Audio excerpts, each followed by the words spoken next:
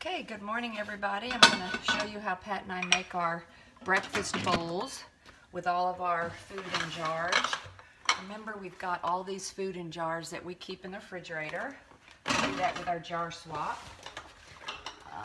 Like to keep cooked potatoes, cooked broccoli, cooked cauliflower, blanched I mean, cooked beans. This morning's going to be a little bit of a Mexican bowl. And the first thing we want to do is crisp up our potatoes. So we're going to add some of our potatoes to it and get those a little bit crispy. And these are already cooked, so they don't have to cook completely, so it'll be fairly fast. And I did chop up some fresh garlic, as you can see, fairly big pieces. So we'll put that in. And we're going to add some chopped onion, white onion. That's all we got right now. We're going to sort of make this similar to Migas that you get at restaurants. We've torn up some corn tortillas. We'll put that in at the very end.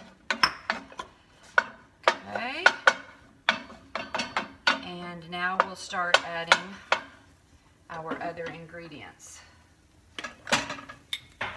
Chopped up a bunch of mushrooms, so we're going to add some mushrooms. And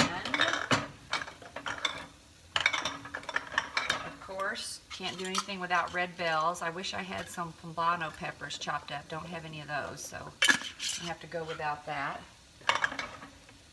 And we've got some carrots. Add a few carrots. Those are completely raw, so they might take a little bit longer to cook. Okay. And I've also got some fresh sliced collard greens out of the garden. We're going to add that. Those have not been cooked, so we'll need to wilt those a little bit.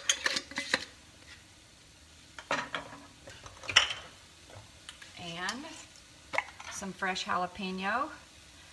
Those do have the seeds in them, so we don't need much of those.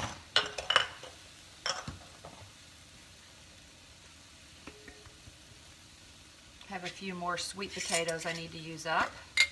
Notice how I've got the date on the jars, so that tells me when I chop them up.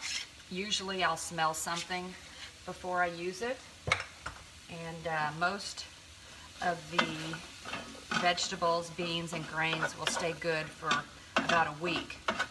And if they start to smell sort of funky, I'll rinse them off with water, drain them, and rinse them a few times, and if they're still good, then they'll last a few more days.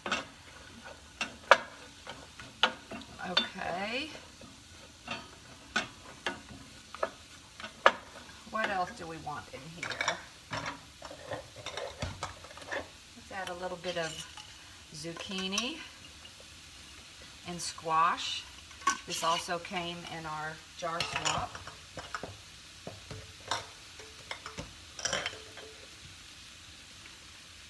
And I'm going to add a few grape tomatoes.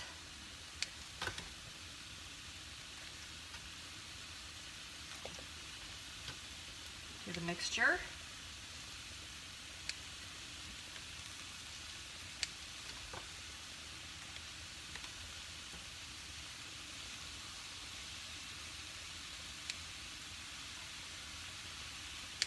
Okay. Good.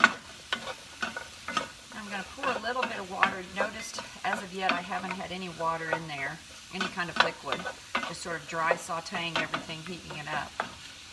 I'm going to add just a little bit of water because I want to sort of steam the collard greens and get them a little bit soft.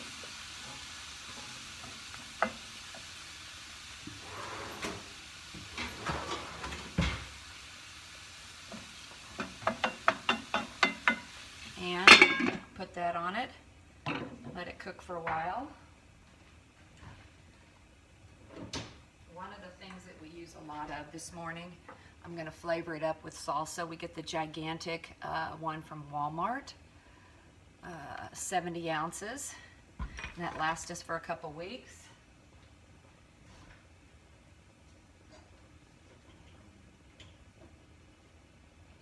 And while I'm waiting for that to cook, I'm going to show you a few of our other favorite items. Okay, liquid aminos, which is same thing as soy sauce and tamari. Great for flavoring Chinese and Asian dishes. Another thing that we use a lot of is Evu and Vin flavored vinegars, and this one is blueberry. And we put that directly on our salads instead of using oil.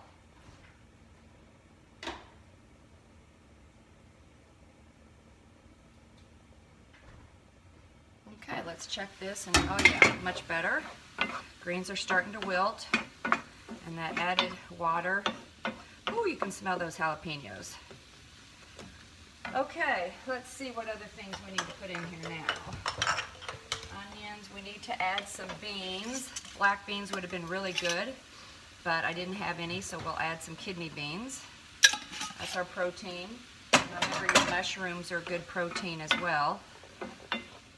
So that's looking pretty good.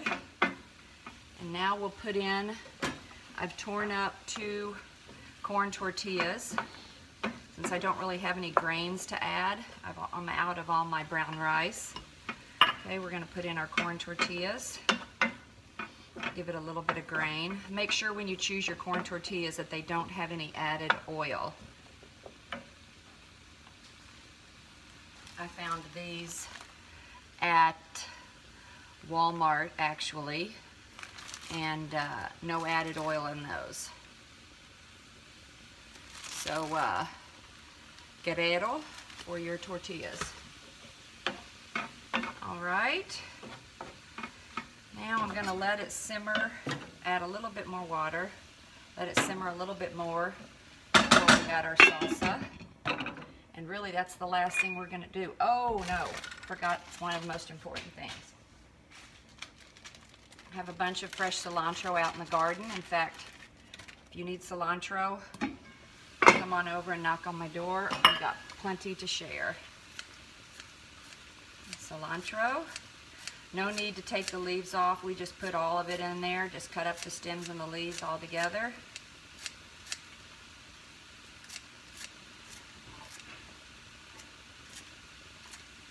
And cilantro counts as one of those greens. Okay, cilantro. Now we're going to put in our salsa. And Pat, if you want to chop up that avocado, it's going to be the last thing that we put on it. Okay, so there we have our migas. A little bit of pepper.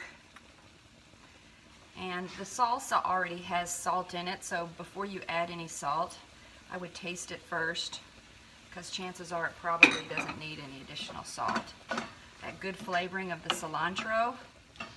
If you want to make this really special, you can squeeze a fresh lime on top of this. And that is a great breakfast. I think we will squeeze a little bit of lime on top of that. Put that on low.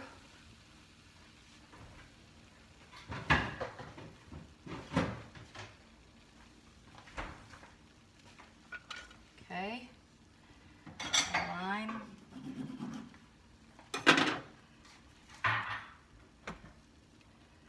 Add a little bit of fresh lime juice. And Pat's getting the avocado. And we got breakfast ready to go. Y'all enjoy.